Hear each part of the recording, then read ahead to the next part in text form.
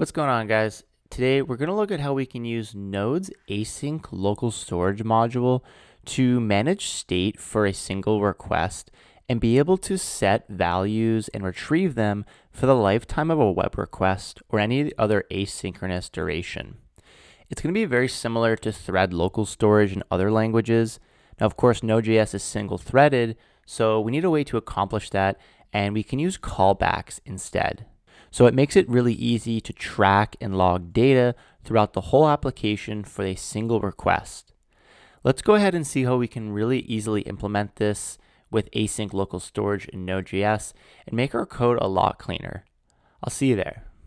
Really quick, before we jump in, if you're interested in this content and you'd like to see more around NestJS, and particularly building microservices, real-world microservices with NestJS, that go beyond the documentation and show you how to really build a real application, deploy it, and learn everything you need to know to build them from the ground up, check out my Udemy course for NestJS microservices. You'll find a discount link in the description. Thank you so much, and let's jump right into the video. So let's go ahead and get started. I'm going to use the Nest CLI to generate a new project by running nest new. And then I'll go ahead and call this NestJS ALS for async local storage. And I'll use pnpm as my package manager and allow the project to get set up. So once we have our project set up, I'll go ahead and cd into it. So back in the terminal, I'll run pnpm start dev to go ahead and start our development server. And you can see our Nest application has successfully started. So we know out of the box, we have our main.ts file that's going to start our application and listen on port 3000 for incoming traffic. And by default, we have our single app controller that has one get route exposed. So we can open up Postman and send a request to our app and make sure this is working properly. All right, so in Postman, I'll launch a request at localhost 3000, 3003, and get back the hello world response from our app controller. So our app is starting up. Now let's go ahead and set up async local storage so that we can set up a common store of data for each and every incoming request and access this data anywhere in our application. So to start off, we're going to go ahead and create a new module just for async local storage. So in our source directory, I'll create a new ALS folder.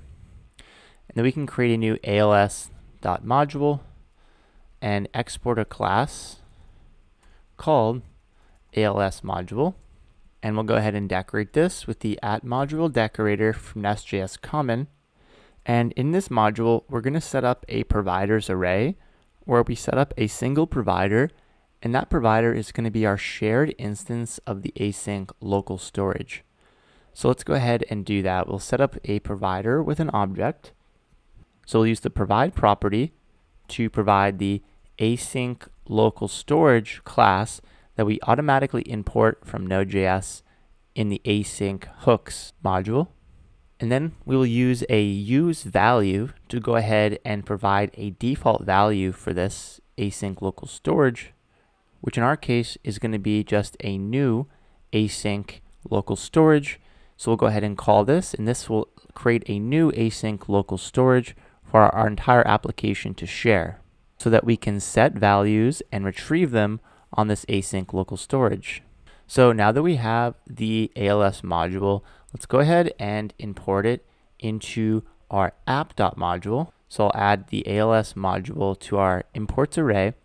So next up, I want to create a common middleware function that will get called globally before each and every route in our system.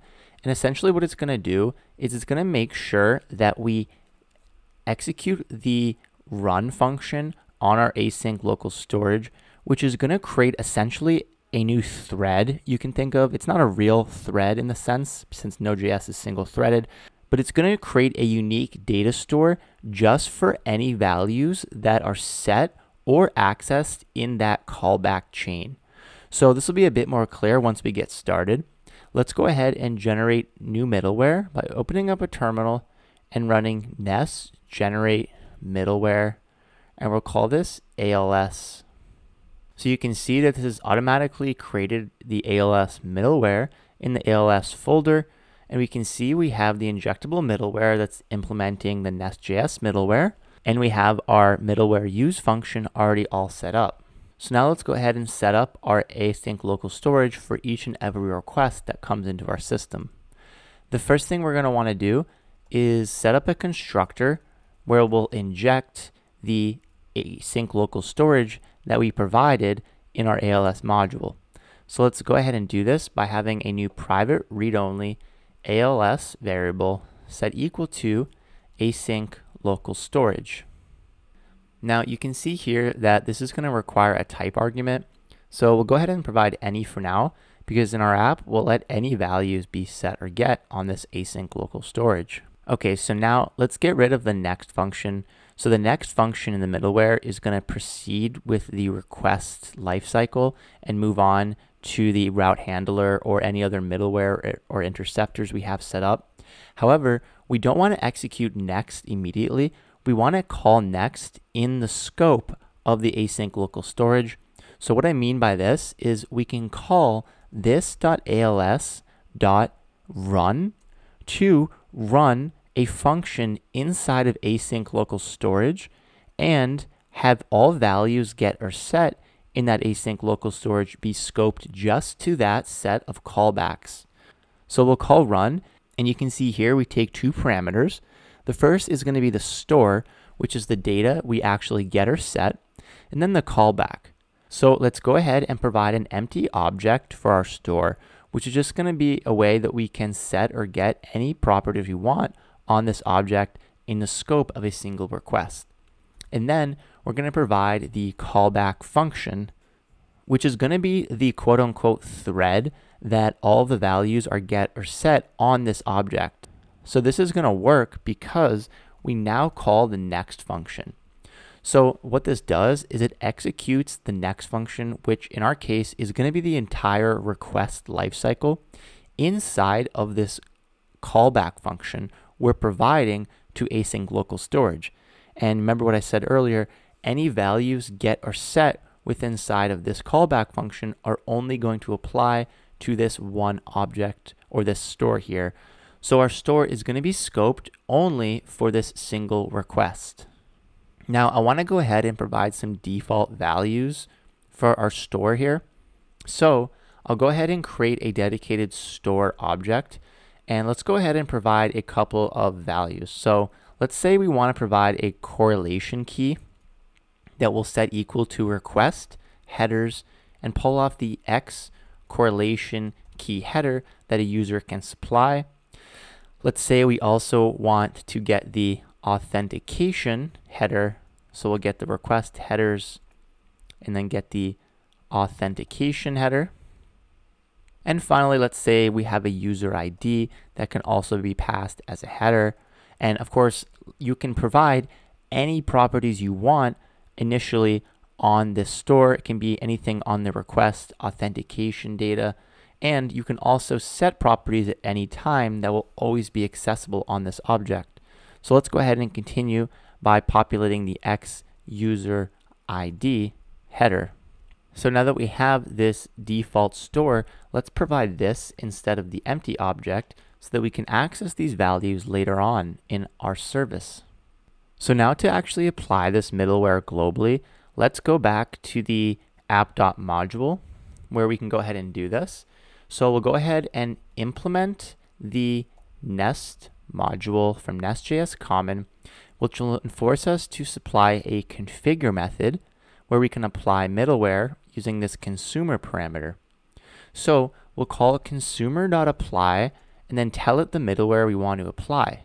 In our case, we want the ALS middleware to be applied, and then we'll specify the routes we want it to be applied to.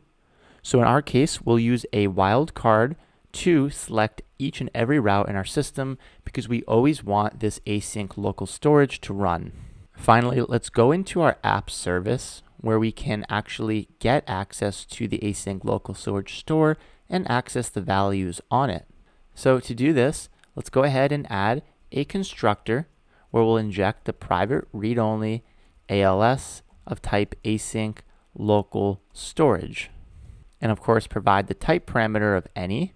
Now for this to actually be injected properly, we need to make sure we go to the ALS module and add an exports array where we actually export the async local storage provider that we've set up here. So now back in the app service, let's actually return this.als.getStore, where we'll be able to actually get the current store on the current request, which we know from the ALS middleware is going to be the store that we set up here and provided to the current request in this callback function after we called next. So you can think of it like this. The ALS middleware gets hit, we provide the store, call next, and inside of that callback, because we're calling the next function, the app service getHello route is also going to get called within that callback, so we have access to the store.